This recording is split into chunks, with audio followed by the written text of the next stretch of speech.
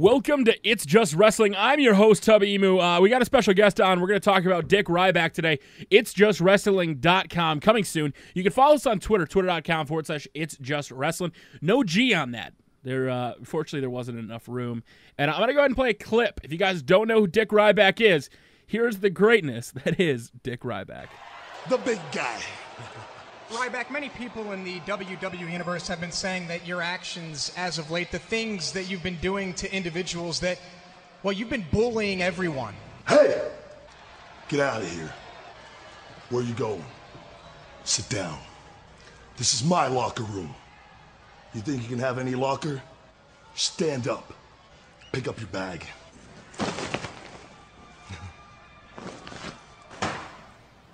Go get it. All right, so our special guest today on YouTube, on Twitter, It's My Yard. On YouTube, he's Backyard Gaming. Yard, I want to talk to you about this because we were at SummerSlam, and we saw Dick Ryback in a promo.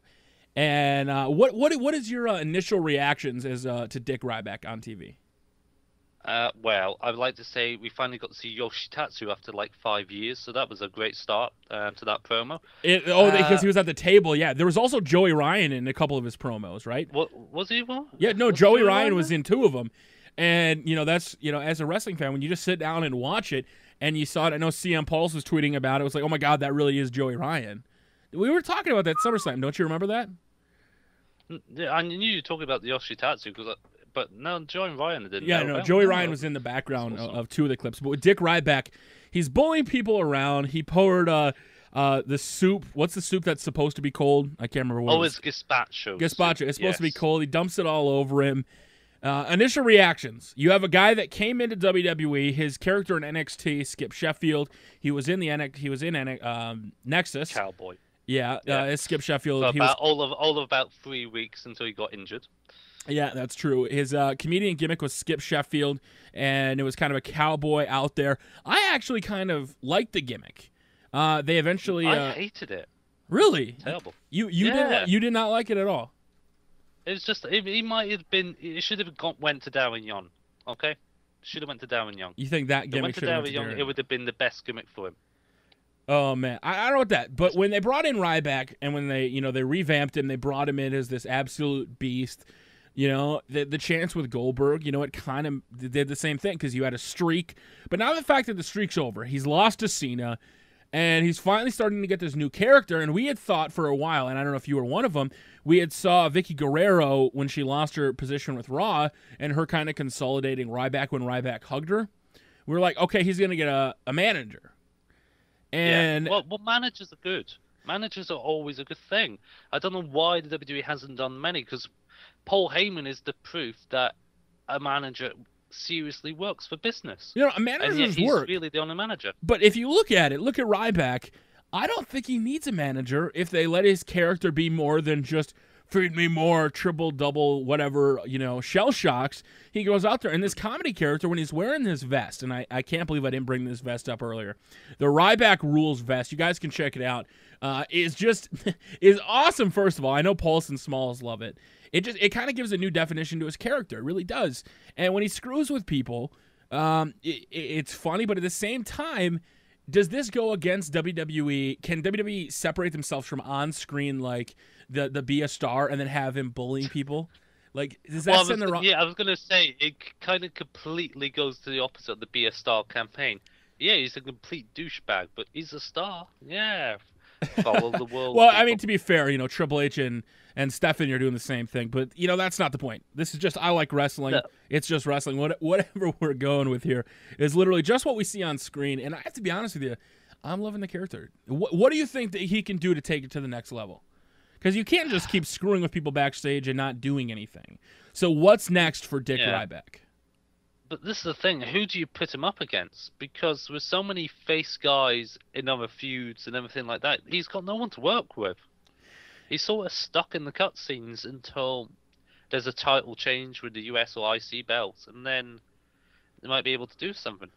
That is a good point. I don't exactly know where Ryback's going to go, but, I mean, I'm perfectly fine. Maybe face Yoshitatsu. Everybody in the back that he's screwed with, it's going to be like a 10-on-1 handicap match with Yeah, Dick. he just somehow gets all 10 on his shoulders for like the biggest cell. It's like a human centipede shell shock, you know?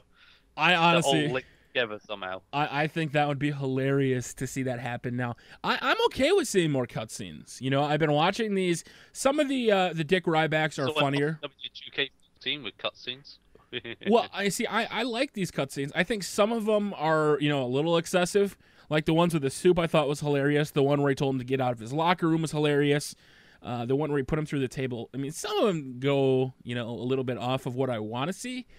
But yeah. I love the evolution of Ryback because it allows him to have another definition where it's not just this absolute beast that goes out and dominates.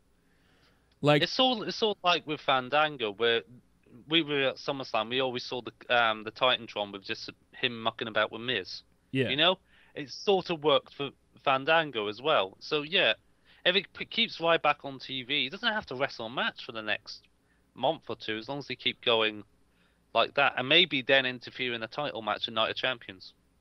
Yeah, well, and the same thing with Ryback. Like you said, he doesn't necessarily need to be wrestling, and right now there's really nobody to wrestle with, so I'm perfectly fine with these going on. But I would really like to see him be a dick to somebody, and then that person fights back. I think that's the only thing they can really do with this, is somebody's going to finally stand up to him. And the question is, who's gonna stand up to Ryback? And there's no one. I think a guy from NXT. Are you looking at the NXT roster though? I'm talking about like potentially bringing up a guy, you know, who's just backstage like Joey Ryan, and then that could potentially, like, think of the guys down there. You got Pac, you got Neville, Cassius Ohno. Yeah, I don't think they're ever gonna bring him up. It's been like what, 3 years now? I mean, it's mental time, and they don't. He needs to be. We can talk about that another day. But Cassius Ohno needs to go with Cesaro. There's no question. Yeah, well, don't. Let's not bring up Kings of Wrestling, but let's wait on that one. But I'm looking over the roster here and trying to figure out who could potentially go up against Ryback right now.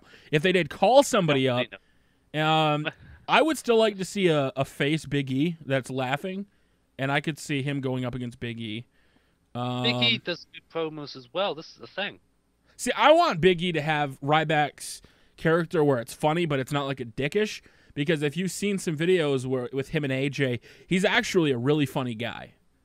And I think that's what WWE needs to do with these big guys, is you watch them on TV when they're just going out there dominating 2 to 3 minute matches like Goldberg said. And he recently had a kind of an interview saying, you know, why do I need to work more than 2 minutes? You know, that's not the point of my, you know, persona. It wouldn't make sense. I'm not a good wrestler. I don't wrestle.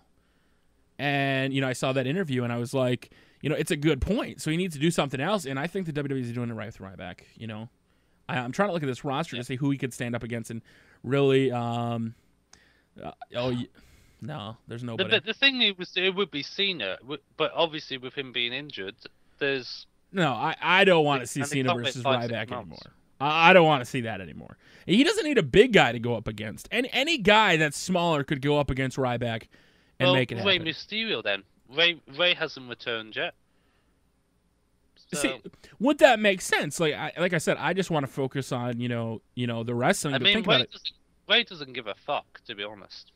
I mean, we saw him at the symposium. He just sat there for an hour while Flair did stories and Daniel Bryan did them along there.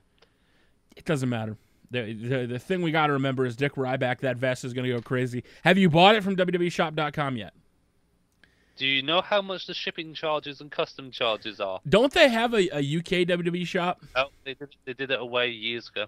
Really? I have to get it from America, yeah. So the import taxes are humongous. I've got to pay like 25%, 30% more than what it says on the price just to get it over. That's crazy. I want the vest because I think the vest in the biggest size would fit me. The shirts sure as hell aren't, but I think the vest, I may be able to at least have it on and be part of the way. But Dick Ryback, there's going to be way more going to be talking about Ryback, but I do want to thank Yar for coming by. Any final thoughts you have on Ryback right now? Anything? Yeah, I want more Yoshi Tatsu. You're only using Ryback for Yoshi. Yeah. Go watch the JBL and Cole show. He was on the Superstar Search. Yeah, but he was only singing guitar. Come on. Granted, he did a great track on the Beatles. He was horrible. It was just horrible. All right, Dick Ryback. You can follow Yard, twitter.com/it's my yard, youtube.com/. What do you do? Are you singing the song? Get out of here. All right, guys. Thank you very much for watching. It's Just Wrestling.com, twitter.com/It's Just Wrestling. That's what I'm talking about.